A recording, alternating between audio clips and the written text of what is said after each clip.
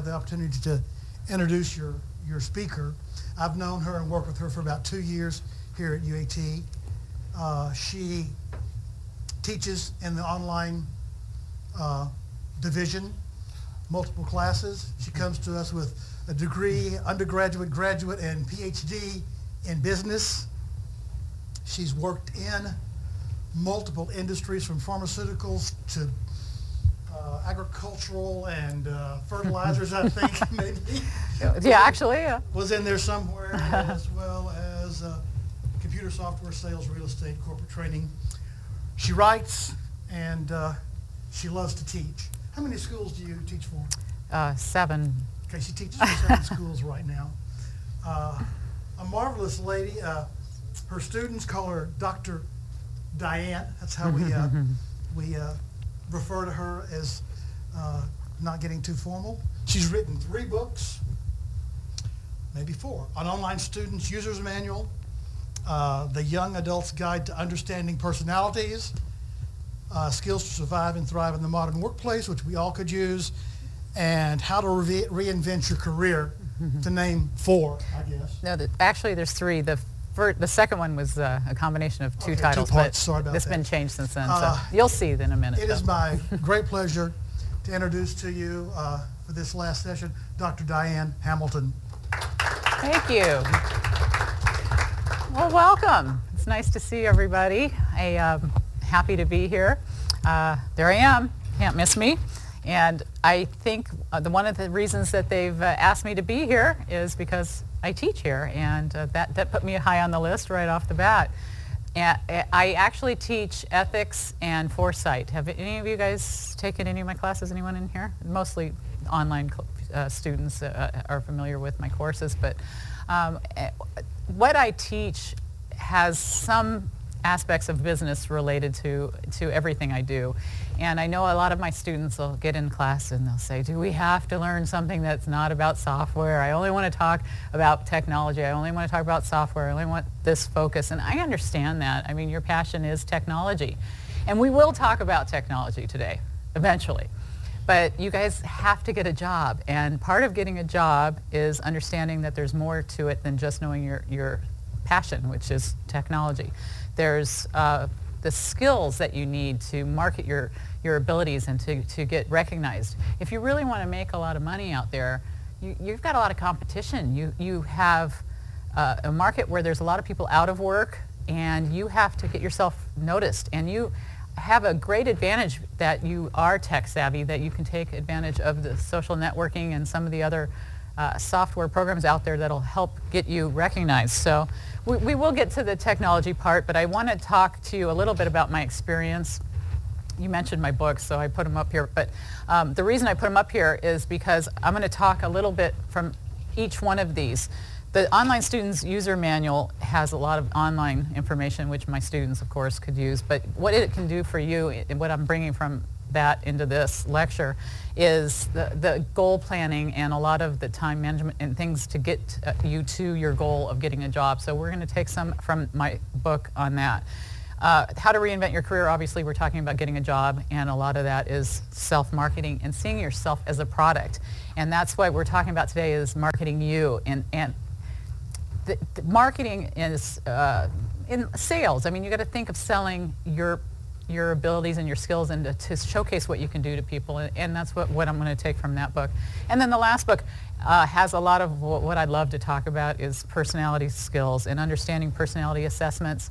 My daughter and I actually wrote that book together, which is a lot of fun because it's meant for this age group, and it's talking about explaining all the different personality assessments and how to use them to get along and work.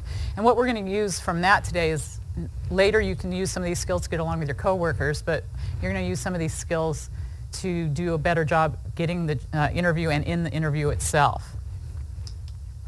So this is kind of a busy slide, but this is what we're going to talk about today. We're going to go through these 10 steps.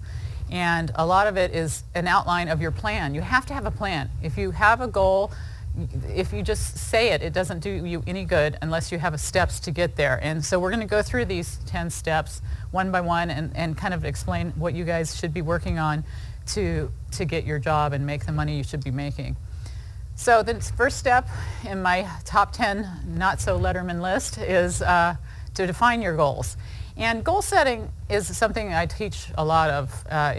I teach everything from bachelor level to doctoral level students, and goal setting's in a lot of my courses. And the thing is, say you have a goal, if you don't make it measurable, you're never going to attain your goal. So how many of you guys even actually write down your goals? Does anybody? A few of you? Well, good, because not only do you need to write down the goal, but you have to write down the steps to get to that goal. One of the courses I teach here is a foresight course. And what we do in that course is we start with the end of the world. It's kind of exciting, you know, big bangs, you're thinking the beginning, you know it's going to start that way. No, it starts with the end. And you kind of work backwards from the end of the world to look at global issues, to corporate issues, to business, you know, your corporate and business issues, to your own personal issues. And when we get to the personal part, we talk about our own personal goals. But if you can't start at the end of what your goal is and work backwards, you're never going to reach that goal, because you have to work on the steps to get there. So if, say your goal is you want to graduate. That's very vague. You don't really know when. You don't know what you have to do to get there. I have a lot of students that give me their goals, and they're very vague like that. And you have to make your goals. You're going to take X number of courses per semester. You're going to graduate in X number of years. You're going to study for Monday, Wednesday, and Friday for these hours. And you have to make them very specific, because everybody likes to quote Yogi Berra, his famous line, if you don't know where you're going, you'll wind up somewhere else. And it's true. You have to be very specific. And then once you have your goal, you have to think of yourself as the product. And I know a lot of you guys probably aren't big sales people, and I spent my whole life in sales. They used to make fun of me and call me the marketing queen, because I love to do all the marketing stuff. So I teach a lot of marketing classes, and I teach for 7 universities, and a lot of the classes I'm teaching are management and marketing related. But if you think about creating a marketing plan and how businesses create marketing plans, they look at the product, price, promotion, and distribution. You have to think of yourself as the product when you're going out for a job, because I have been on the other end. I've been the interviewer. I'm the one that looks at your resume. I've done all that in my jobs. And I'm looking at you as a product. What do you bring to the table? What is unique about you compared to the 10 other guys I'm looking at, or 10 other gals I'm looking at right before you walk in the door? So you're the product. You have to see yourself that way. You have to price yourself just like you would a product. A marketing person would decide on a price. What's your salary? How many of you have gone to salary.com or any place to see what the salaries are for the jobs you want? You have to know what the prices are. You need to talk to people, find out what people are making, find out how to price yourself. If you're going for an interview for a job that pays something you're not even willing to take, why are you bothering? Why are you wasting your time? You need to be very specific on what price you're willing to accept for your skills. Promotion is a lot of what the technology, you guys are going to get into technology a little bit, that we'll talk about, is how to showcase your talents. And we're going to look at some of the social networking and different type of ways to do that. And distribution, in this case, if you're the product, that's, are you willing to move? Are you willing to travel?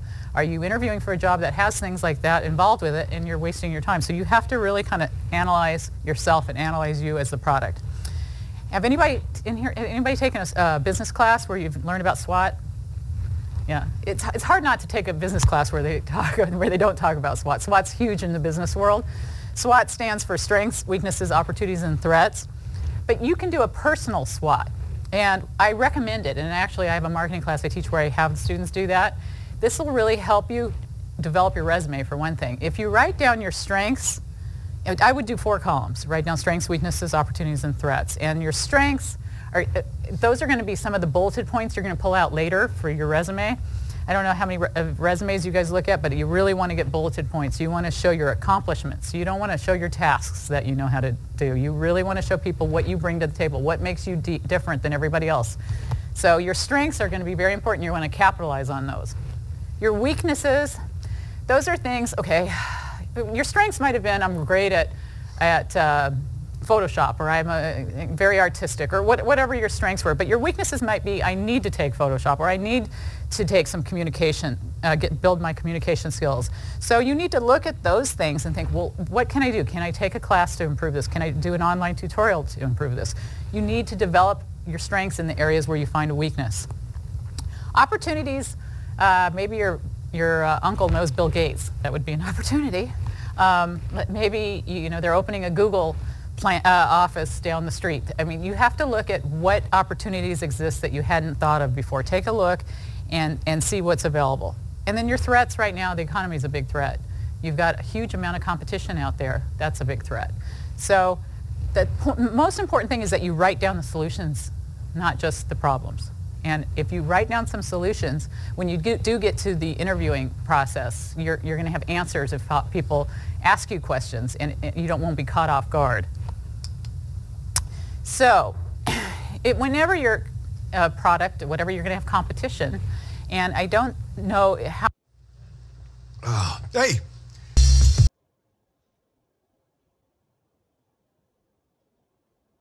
En Cheez-It evaluamos el sabor de... Realize how important it is to know what it is that they have that you don't have. So if you're in an interview and they ask you something and the guy before you has already answered the question perfectly, you have to know what the companies are looking for and what other people have that you need to work on. So you need to analyze who else is going for the same jobs that you're going for and see how you can compete with them.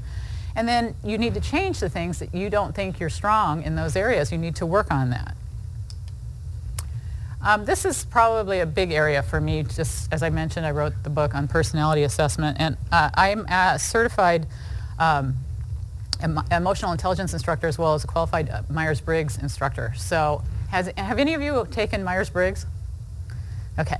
We're going to talk a little bit about Myers-Briggs because a couple of different personality tests, because it's important to know your personality type, to know the job that you're best suited to do. I think a lot of you probably have a good idea because you're in a very specific school. Just to comment, everyone here has taken DISC.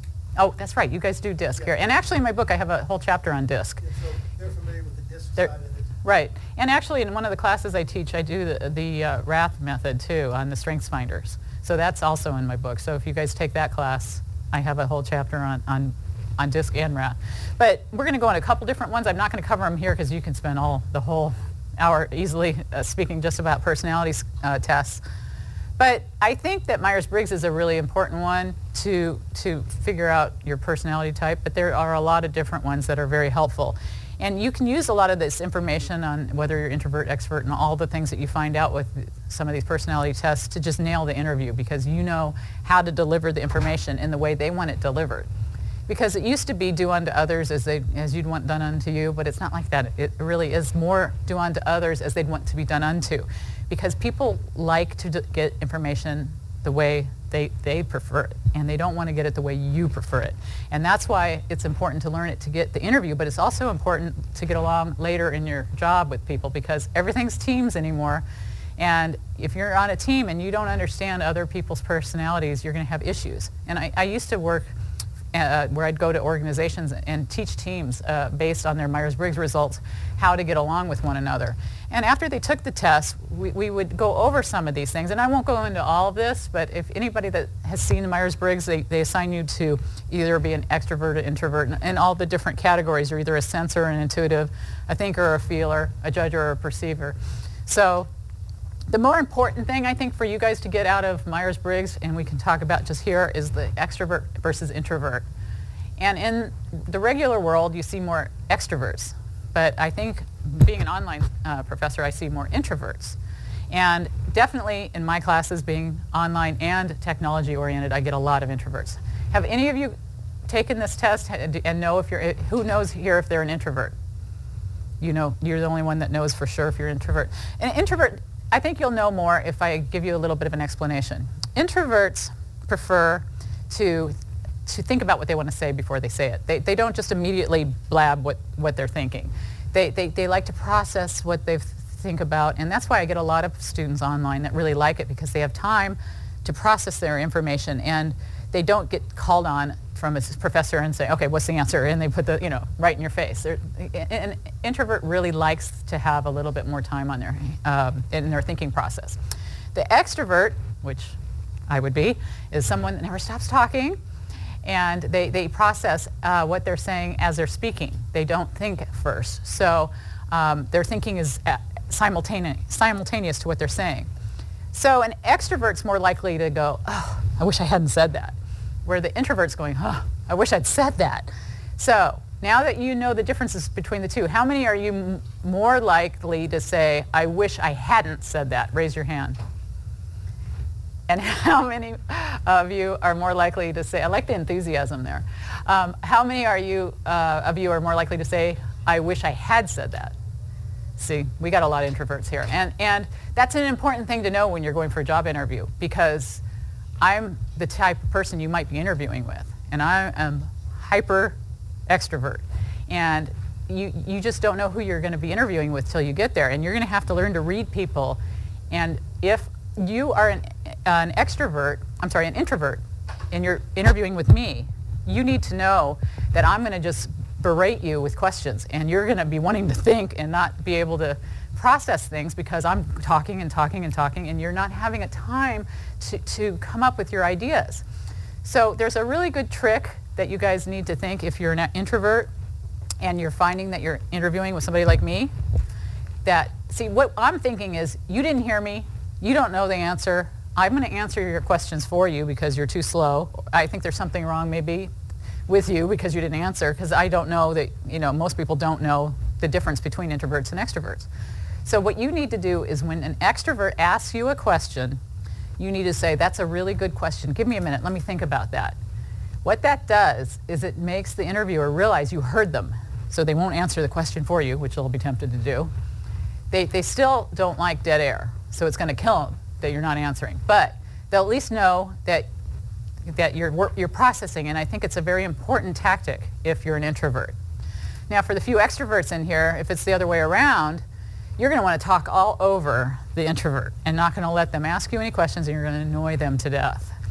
So you need to learn to realize, if you're talking to somebody that seems like they're more pensive and they're thinking and they're not blabbing like us extroverts, that you need to give them a little bit of time and learn when to stop talking and be quiet. See, it's hard for me to even do it because I'm an extrovert. Okay, another personality preference type, just so you know, I think you might find this interesting because we were talking about DISC, and there was another personality assessment I had to take for a company that I worked for, that they made us actually take the test to find out if we were a red, a blue, a yellow, or a green. And I had to keep this on my wall, on my cubby of my cubicle. And people would know what you were, and they knew how to interact with you based on what color you were. And what I think is interesting about this is these tests, there's management by strengths and a lot of different ones that are color related, and I talk about that in some of my writing. But you can kind of see what a person's like when you're interviewing, to know which category they fall into just by what things they do. The red person is the really direct person that's in your face and just very bold and comes at you really hard. That's a red direct. And they like you to be that way back. They want you to get to the point. They don't want you to just, oh, well, I did, and be all cozy and nice. And they like you to reach them on their level. So you have to do a little bit of interpreting when you're in an interview to see what people are like. The blue person's the real calm person that's kind of laid back and doesn't want you to get right in their face. So if you try the red tactic with the blue, you're going to turn them off. And you're going, well, how am I going to know what they are when I'm sitting there in 5 seconds? And you got to kind of lay back for a few minutes and kind of see how they do things. And it'll be pretty obvious how someone is. You just try to think what their personality type is coming across as, and then you try to be kind of that way with them, and it'll make them more comfortable. The yellow type are the engineers, the doctors, the guys that read the manual from front to back. If you see a guy that's got a lot of statistics on their desk, they're talking about bottom lines and numbers, then that's what they want to hear from you. What can you bring to the table statistically? They're very quantitative. You need to talk to them that way. And then the green is, I'm a green, they're the talky ones. They want to talk with you. And you need to try and I realize some of this doesn't come naturally to a lot of introverts and to different people, but it's going to help you in the interview process if you realize that you need to kind of get a little bit out of your comfort zone sometimes to meet people on their level. And we talked a little bit about emotional intelligence, and I wrote my dissertation on emotional intelligence and its impact on performance, because I find emotional intelligence really interesting. Has anybody read Daniel Goleman's book? He's the one that made emotional intelligence kind of a buzzword about 15 years ago. he writes about how it's become more important to have a high EQ, which is your emotional quotient, than your IQ almost, and that employers are really looking to make sure you have skills, you have interpersonal skills, and like what we talked about, when you're in the interview, you're able to talk and understand and have empathy for how the person you're socializing or talking to feels. And so it's all about, my definition I like to use is kind of a combination of all the definitions, but it's understanding your own feelings as well as those in others, your own emotions as well as those in others. So that includes having empathy and interpersonal and intrapersonal and stress tolerance, and all these things are all part of having an emotional intelligence. And as the picture suggests, emotional intelligence is the big part of the picture, because if you don't have that, you're not going to be a team player and you're not going to get along well with people. Now, the difference between emotional intelligence and like a Myers-Briggs or DISC or some of those profiles, some of those personality profiles you're kind of born with, your preferences. You kind of stick with your preferences as kind of who you are. But emotional intelligence you can develop. This is something that you can get better at, and you can become more empathetic, and you can have better interpersonal skills. And I think it's really important. I'm going to give you some suggested reading at the end for a couple of people that write about this. So we'll touch on that. But I just put this in. So this is a new study that just came out in the Journal of Psychological Type, where they took a look at who's satisfied with their jobs. I thought this was interesting. Because remember we talked about extroverted and thinking and the different types of Myers-Briggs personalities. Well, the thinking types are the types that like facts and figures, and I'm one of those. And the extroverts are, we already discussed. So they're saying these two types from the Myers-Briggs personality type did well on their emotional intelligence tests. So they kind of did better than the introverted and the feeling types, but they're saying that it's more important that you have emotional intelligence to be happy and successful in your job and have job satisfaction. So you can develop your emotional intelligence, which is the main point of this. So what I said before, look for Daniel Goleman has some great books out there about En Cheez-It evaluamos el sabor and its importance. Marcia Hughes has some books about how to develop your emotional intelligence as well. And I have a lot on my blog. If you guys are interested in any personality information or any of the stuff I talk about, I write a lot of articles on all these topics on my blog, and that's my blog address. So it's just drdianehamilton.wordpress.com. And I do a little segment on there you might be interested in called Ask Dr. Diane. And if you have a question, you can email me, and I'll be happy to answer it on my blog. I won't put your name if you don't want. I just say this is the question, and if you think other people could benefit from it, I'll put it on there. So now we know we're the product. We know how to deal with people, but how are we going to distribute? How are people going to find out about us? We have to analyze our distribution channels. And a lot of people know about Monster and all the career sites, career builders, or whatever sites you guys use. But a lot of people are not taking advantage of some of the other important sites such as YouTube, Google Docs, WordPress, LinkedIn, Facebook, Twitter, and the list goes on and on. But these are some of the ones that I'm going to talk about today, because I think you guys have such an advantage, especially with like YouTube, because you guys are so creative, that you can really showcase your talents with having a flip camera or just nothing. You don't need high technology to do that much. You can import a PowerPoint presentation with Camtasia or even Google Docs or any of these programs. You can, if you showcase your talents here and get known, you never know if it'll go viral, and you don't know who's going to see it. And the more people that you send it to and you ask them to send it to more people, the more chance you get exposure and people go, wow, this person can really do this kind of thing. So it's easy to, how many of you guys have a YouTube channel? A few of you, yeah. So you know how easy it is. You just sign up, it's free, and you just upload. But if you do create a video, make sure you have a website or some other contact information at the end of your video so that they know how to reach you, and they know you want to develop your brand for you. You're the brand, you're the product, so you need to do that. How many of you are on LinkedIn? Okay, that's one you need to get on if you're not on. And it's not just for us old people.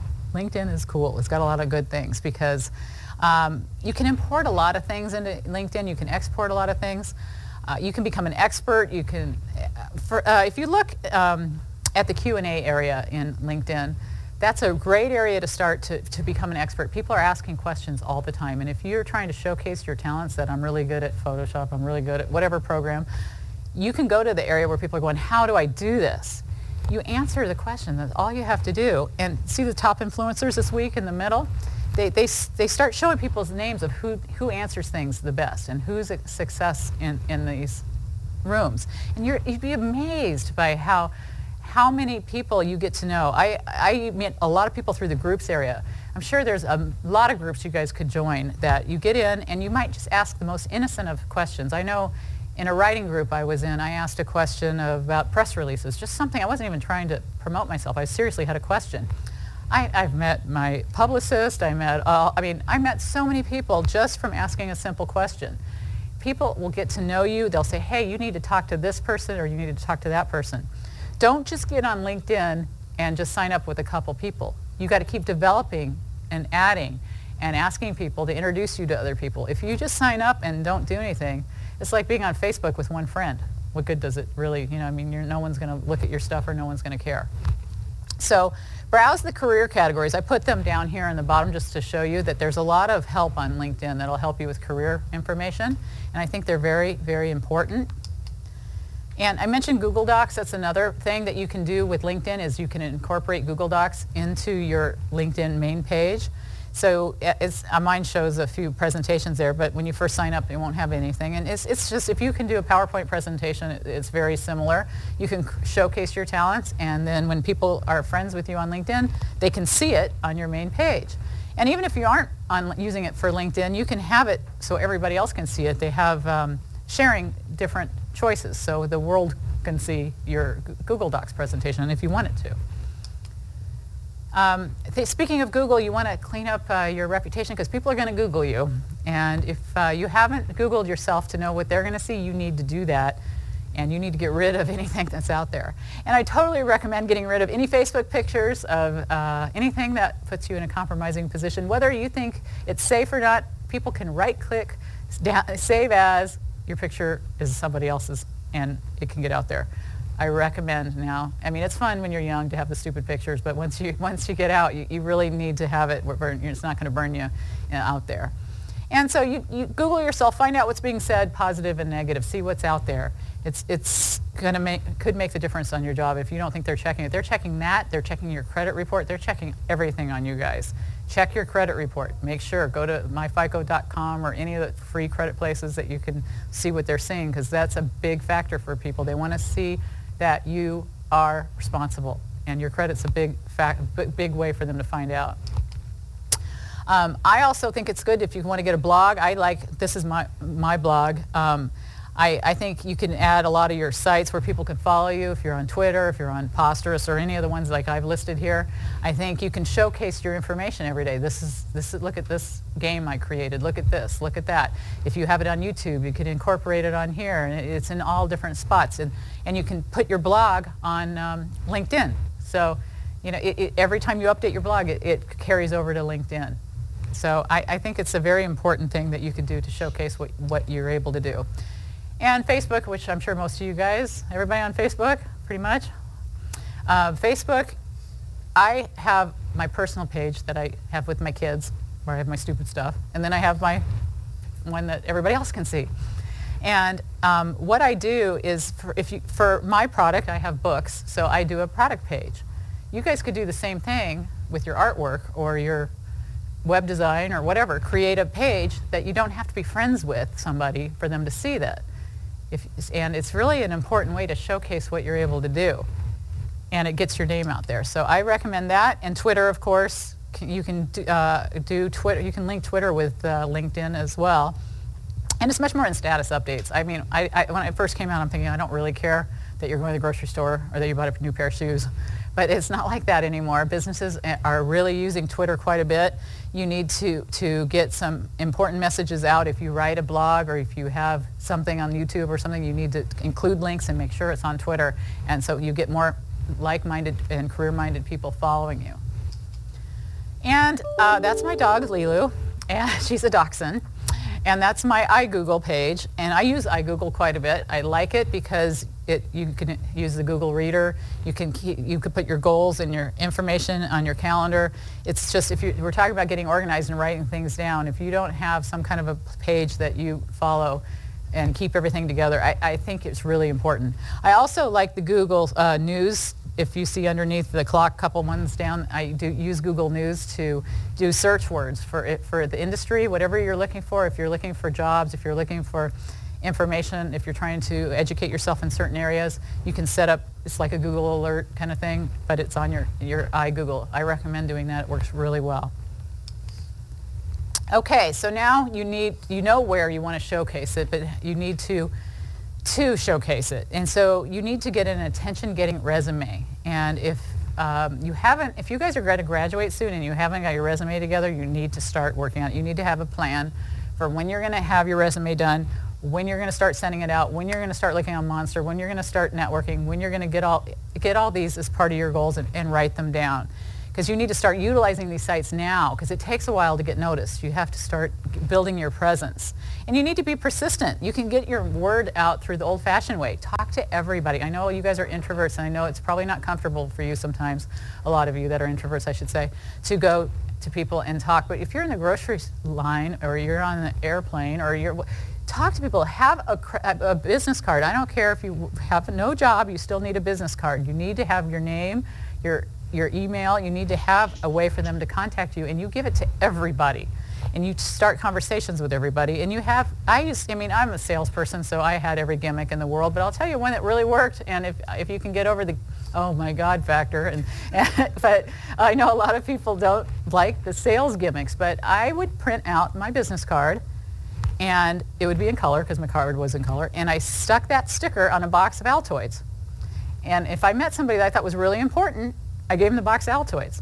So every time they opened that box, they had to look at my stupid picture, and it reminded them that here, this person's really serious, and it sticks in their mind. Think of little gimmicks that you feel comfortable doing. You don't have to use that if that makes you uncomfortable, but think of ways that people are going to remember you, because if you don't think the competition's tough right now, this economy is making you need to stand out. If you really want to make the money and not just take the job that everybody else can get it as easily, you need to stand out in the crowd, and that's one way to do it. So let me give you some resume tips. Like we talked before, bulleted points, go back to your strengths from your SWOT. That'll help you get some of your bulleted points. Put your most impressive accomplishments first. Do not put tasks. Don't say I filed papers. I mean, nobody cares what your tasks were. They want to know, what did you do? Did you increase productivity? Did you create something that no one else could create? Did you do something different? What do you bring to the table? You need to make it very specific. And also make sure the description of your job, of whatever you did, captures attention, especially if you're going for a job that has a specific title. If your title was anything near that title, make it like that title so that people go, oh, they've done this before. So think about that. And then don't make it more than 2 pages. If you're writing a book, nobody cares. 1 to 2 pages max. If you can get it on 1, great. But you want to have white space, so you don't want it cramped. And of course, spell check, and print it on professional paper. Do not print it on regular copy paper. And make sure when you go to the interview that you have several copies. So many people go to interviews and they don't bring copies. And En Cheesy te evaluamos. it just makes you look very unprofessional if you don't. So very nice paper, several copies.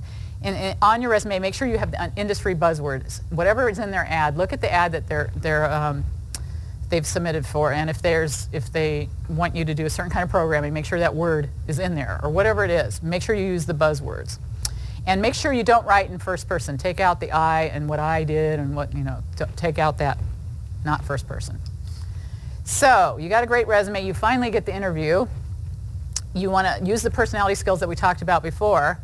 But if you go to an interview and you haven't done research on that company, I've asked so many people when I'm interviewing them, why my company? Why not my competitor? And if they give me the deer in the headlights look, that means they haven't done their research, they don't know why. And if you don't know the answer to that question, you're going to flounder in the interview and people won't be interested in you. They want you to show interest in the company. They want you to know everything about them. And if you don't, somebody else is going to. And maybe in a regular market you can get away with more of that kind of stuff, but not in this market. You can't. And ask questions. Show interest. Be involved. And we're going to show you a couple interviewing mistakes you kind of want to avoid. As I said, showing up unprepared if you don't have your resume copies. These are just some from my book of things that we see commonly. You pay too little attention to your appearance. I would like guys How many guys know in here where your tie is supposed to hit? Do you know how long your tie is supposed to be? This is like a huge pet peeve that I think a lot of interviewers know that men don't get this right. Get this right, guys. Middle of the belt. No. It's got to be middle of your belt. So if you're a guy that wears your pants up here, then your tie goes here. But if your pants are hanging off, you're not dressed right anyway. Okay, so you need to have your pants at a normal height. Your tie goes middle of the belt, okay? So that's a very important thing. Women make a lot of mistakes with the shoes. This part of your shoe, women, look at the back of your shoe, because we're looking at the back of your shoes right here. You want to have the cleanest, best looking. You don't want to look like you're not taken care of. Those are probably the two mistakes. I mean, the women make that mistake the most. That, too much jewelry, too much, fluff or whatever. But with the men, get your tie right. It's really the only thing you guys have to get. I mean, it's pretty easy for you guys. We have a lot worse, okay? So just get the tie right. Okay, so don't talk too little, too much. We talked about don't ever be negative. One of the things I always tried to get people to do to see if they were negative is to say something bad about somebody they worked with in the past. And you'll hear a question like, tell me a time that you had a problem with a coworker, or something to that effect. You've never had problems with coworkers. Everybody's wonderful. You love life, okay? To be positive. Do not rag on anybody for any reason. Take a negative thing, if you can even think of a negative thing, and make it just sound like, oh, it's the best thing in the world. You do not want to be negative. Don't fidget. Don't turn in a messy application. Don't sit down before they offer you a seat. Do typical etiquette. You just have to be on your game, have your cell phone off. A lot of these things are pretty obvious. But even if the guy that you're interviewing is using foul language, if he's interviewing you and he's just F-bombs all over the place, don't join in, whatever you do. That doesn't give you the right to do it. And follow up on your interview when you're done. This is hugely important. If you're not sending a follow-up letter and thanking them, either knowing, I would say get their business cards. Get some kind of contact information on your way out, and be thinking of how you're going to thank them, but be thinking a couple jobs ahead in terms of, is this job the right one for me, or do I have to take this job because I want 2 jobs down the road? Maybe I have to settle for a lesser job right now. You have to think about that when you're in the follow-up stages, because you need to follow up with people for things that maybe are down the road that aren't necessarily this particular job. And it's important that as soon as you get out of your interview that you write down notes, everything that you guys talked about. His kid's name's this, or her daughter's name's that. They like golf. They like it. Just write down anything you notice, that they had a plaque that they went to Indiana someplace, or if you can find something that you can tie into later that shows you were attentive and that you paid attention and you were interested in them. Add that in this thank you note. You can send it email or snail mail. Snail mail's kind of impressive if you do a nice job, that you took the effort to write a handwritten note, but you do it nice and clearly. But I think it's important. And if you used anybody as a referral, you make sure you call them and give them a heads up so that they know they're going to get a call. So keep interviewing. Don't assume you got the job. It may take months to get a job. I was a pharmaceutical rep for 15 years, and it took me 9 months, I know, because I had just found out I was pregnant. And I was in the hospital having my baby when they called me and told me that the job actually opened up. And I didn't bother mentioning that I was pregnant all those months, and I kept talking to them on the phone, and we would discuss when this job's going to open up. And I thought, well, why tell them? I don't want to make them worried about it, And it turns out it took 9 months to get that job. So sometimes you have to settle for other jobs while you're waiting for the dream job. So keep interviewing, and then use what we've talked about here to succeed, and understand that by understanding personalities, it's going to not only get you the job, but it's going to make you be successful in your job. And if you can learn more about that, you're going to be much more successful. And use those goal-setting techniques that we talked about for on the job to keep up. And I would continue with social networking. Stay connected. You don't know. This job may be gone tomorrow. You may need all those contacts. Keep developing it. It can only lead to something good. To have the more people you know, the better. And always kind of do things for others, and not because they'll owe you one, but because it pays back in the end. It's a good thing to do. People appreciate it, and I really think it's very helpful. Now, we talked about some of the things that I said I was going to tell you, some things you could do. You can read what color is your parachute. Have anybody read that here? That's kind of like the main Bible for deciding what jobs fit your personality and your interests. So I think that's a pretty important book to read. Read articles on job sites that are specific to your industry and set up your RSS feeds like we talked about.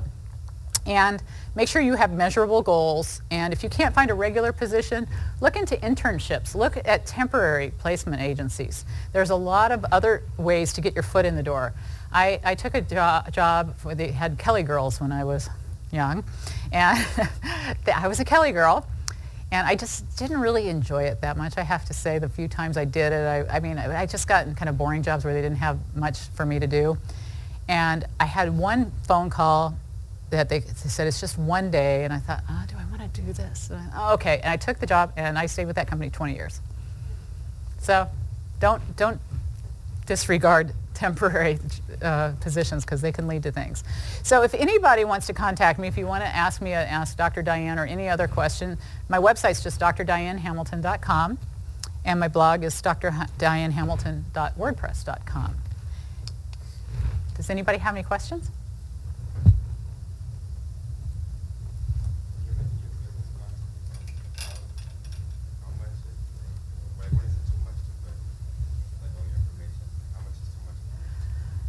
I think the question was how much is too much information to put on your business card. I think that the typical business card is what you want. You want your name, your website, your phone number at least.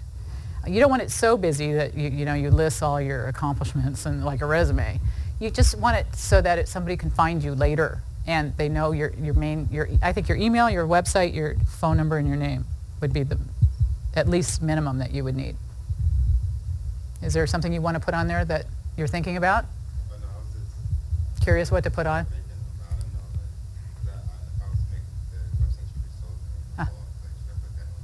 I would put anything that showcases your abilities and that people can go check out anything about you.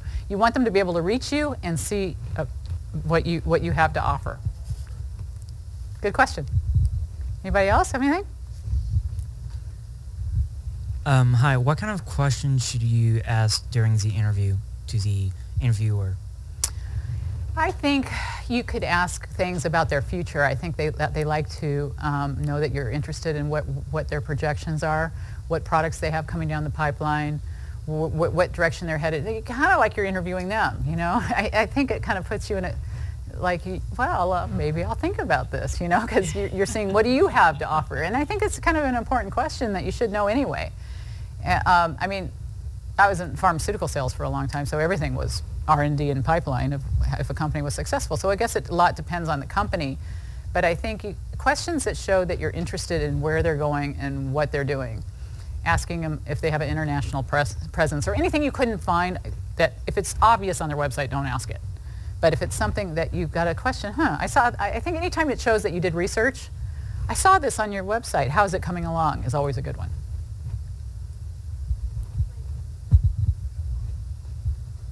Are there any questions you shouldn't ask? You don't want to ask, how's the lawsuit going? You don't want to ask. I'm sorry? You don't want to ask how the lawsuit's going. Oh, okay. You don't want to ask anything that's going to bring to light a real negative thing that they're trying to maybe not talk about. How's your product failure going? Things like that.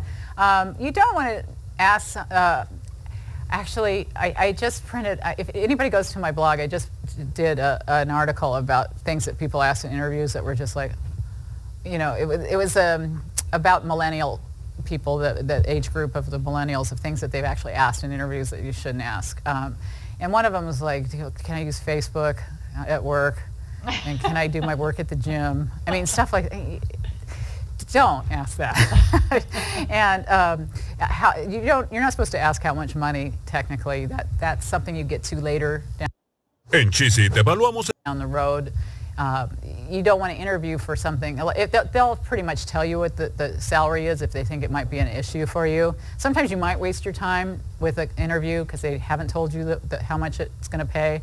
Sometimes you just don't find out till the end, but you don't want to ask in the first interview. You just, unless you're so sure you can have the job that it won't really matter. But you kind of stick away from financial stuff. And you can find out a lot of things on salary.com or from people that have worked for that company or other things to kind of give you an idea of what a job pays. And they'll eventually, they'll bring it up. Any other questions? What kind of suggestions do you have for portfolios or putting together a portfolio? Well, I think you need to have a lot, like we talked about, your strengths and things showcased. I think it depends. You guys are so artistic and creative that anything you can showcase that you've done, if you've written a program, if you've created a game. I know one of my students created an app that was so cool. I downloaded it on my iPad. I loved it. Anything you can showcase that you do, that they can get an idea of what you do, even if it's just print screens of something, to just give an idea. There's a lot you can do with print screens. Just, create a Camtasia over a PowerPoint presentation to showcase what you can do. It's very, or Ping. What do you guys use here? A lot of Ping, don't you? But are you guys familiar with Camtasia? It's pretty simple. You just use it over your PowerPoint presentation and take a print screen, make it into a JPEG of everything you can do and create that. You could also then, if you do it with Camtasia, import that into YouTube. Once it's in YouTube, you get the HTML code, copy it, paste it into your blog. I mean, it just all goes everywhere. I don't know if you're familiar with it. There's a new one out too that's better than PowerPoint. It's called Prezi. What is it called? Prezi, P-R-E-Z-I. Yeah, I have heard of it. I haven't used it though. If y'all haven't seen Prezi.com, go there. You can get an educational free license, and it sort of blows PowerPoint away because it's not static like PowerPoint is. And then you can take it to Camtasia. It's web-based. Great. And you can there's just so many programs out there. Things you YouTube it or can do. whatever. Right. Great. Thanks, Bill. Anybody else have any questions? Well, thank you very much. You guys were great, and I appreciate being here. Thank you. Thank you. And with that, wraps you're up welcome. this year's Tech Forum. There's one other workshop tomorrow if you're interested in Chris Slan's